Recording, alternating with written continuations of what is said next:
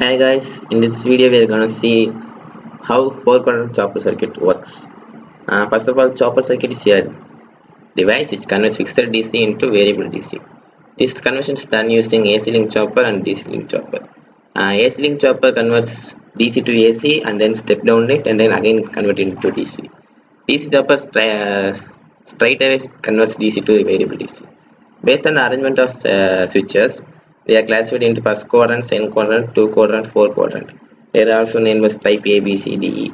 Now we are gonna see type E chopper. This is the how to say four quadrant chopper circuit. It will be having four switches: CH1, CH2, CH3, CH4, and each switches will be operated for each quadrant operation. For example, CH1 will be operated for CH for first quadrant operation, CH2 for second quadrant, CH3 for third quadrant, CH4 for fourth quadrant. Here, for first two quadrants, the polarity of the E will be like this. The reason is the voltage supply will be made to flow in this direction. Hence, consider a motor where EMF will be produced opposing that supply. Hence, only hence that polarity. That's the reason behind the polarity. In third quadrant and fourth quadrant, supply will be made to flow in this direction. Hence, the polarity of the EMF is made like this in this. Now let us see the for each quadrant operation. In first quadrant operation, CH1 switch will only be operated, and CH4 switch will be always on or closed, and CH3 and CH2 switches will be open always in first quadrant operation.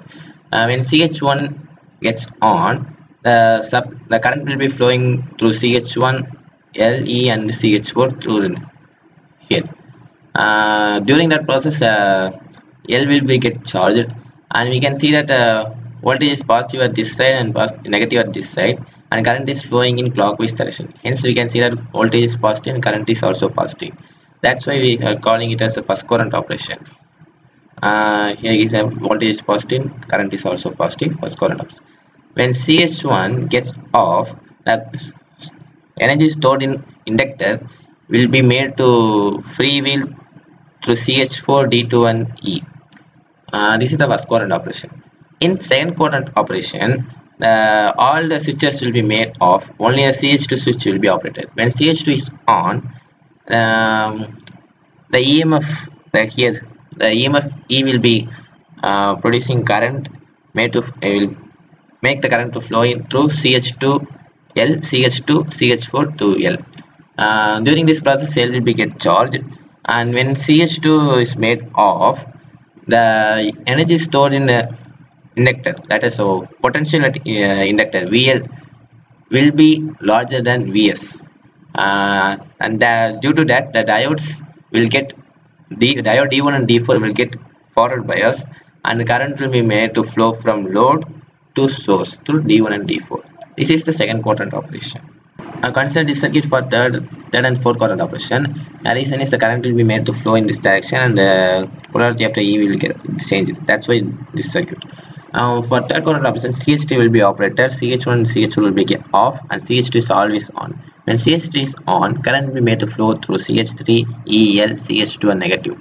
Here the voltage is positive at this side, negative at this side, hence the output voltage will be negative, and the current is flowing in anti-clockwise direction. Hence its current is also negative. Hence it is third quadrant operation. Even when CH3 gets off, the energy stored in inductor will make the current to freewheel to CH2 and D4. Now for fourth quadrant operation, CH4 will be made on and all other switches will be off. During that process, the current will flow from E, CH4, D2 and L. During this process, L gets charged. When CH4 gets off, the potential at L will be higher than the source voltage, and that voltage will make the diodes D3 and D2 to forward bias, and the current will flow from load to source. This is the fourth quadrant operation. This is simple graph which explains all the four operation, and in each operation what are the switches are operated and the path current flows. Everything is simplified in this graph. Now consider this chopper drive circuit, which is like an application of four quadrant chopper. In chopper four corner chopper circuit, there will be L and E. Consider this L and E as a motor. The motor will be having resistance, inductor, and when the supply will be given, and armature and back EMF will be produced. That's the E. Now consider this circuit. When consider the first current operation of this chopper circuit, current will be flowing in this direction, right? When current flows in this direction, a back EMF will be produced opposite to it. That's a basic concept of DC motor. Due to this, the motor will be rotating in forward motion. This is called forward motoring. Okay.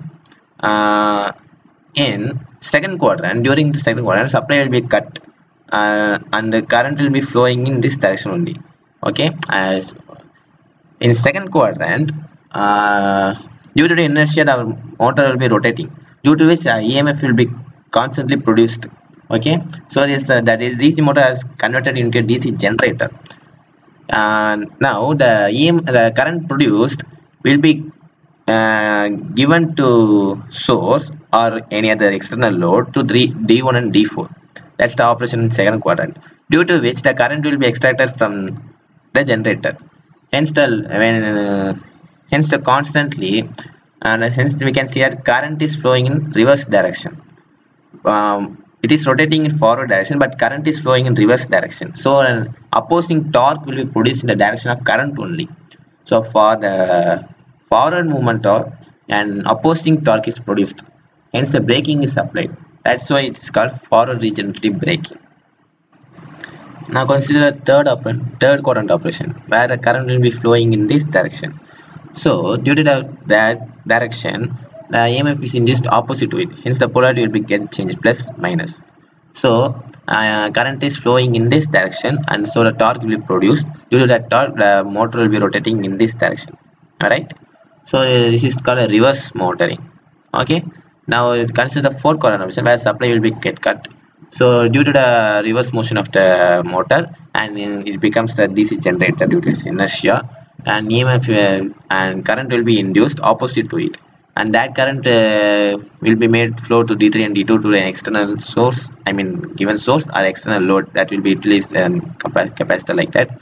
So due to the flow of current in this direction, a torque will be produced in this direction, but our motion is in this direction. So for that movement, reverse torque is produced. This is called reverse regenerative braking. This regenerative braking concept has been used in trains. This is a simple problem to find out a critical inductance. Critical inductance is nothing but when the output current falls to 0 at t is equal to t in the inductance, then it is called critical inductance. This is the formula, and thank you.